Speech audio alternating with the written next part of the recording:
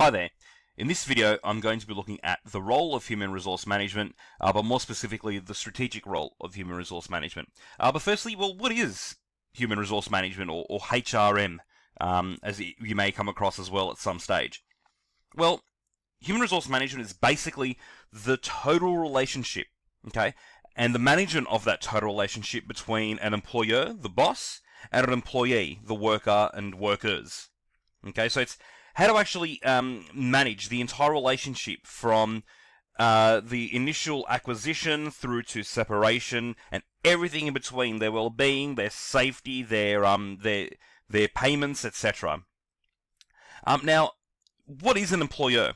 Okay, well, technically an employer is anyone who exercises control over employees, and I might add in there reasonable control.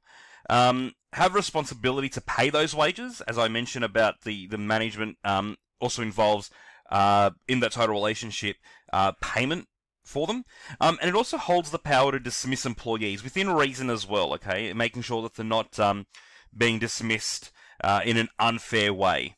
Okay, and then employees. Okay, now employee, they're someone who's under the employer's control. Okay, so I just said that employers maintain control over employees. Well, an employee is someone who is under their control.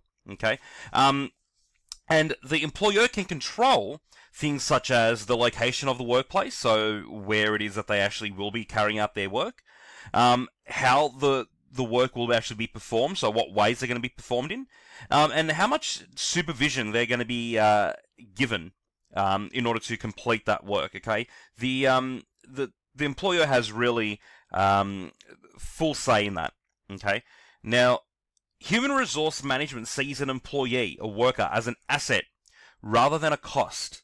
Okay, even though they do cost the business money in terms of payments, training, etc., they're an asset rather than a cost. Okay, because ultimately you'd hope to get more in productivity from them than you put into paying them. Okay, and they encourage open communication and they're goal oriented.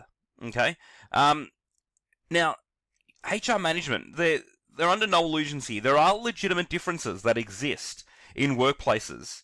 Okay, between employers and employees.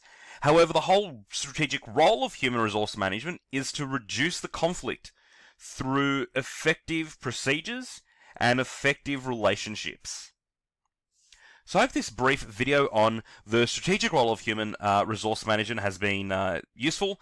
The next video will look at the interdependence of the 4 key business functions, and then following on from that, outsourcing.